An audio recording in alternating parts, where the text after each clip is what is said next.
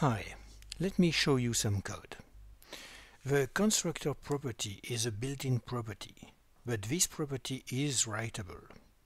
The instance of keyword does not use the constructor property, as shown in this series of experiments, where I mutate the constructor property and check that instance of still works. Here I undefine the constructor property and instance of still works. Here I delete the constructor property and instance of still works.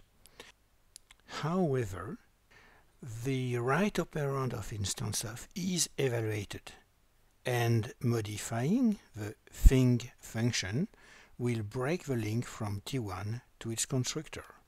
Since we preserve the constructor in the old thing variable, we may still use it with instance of.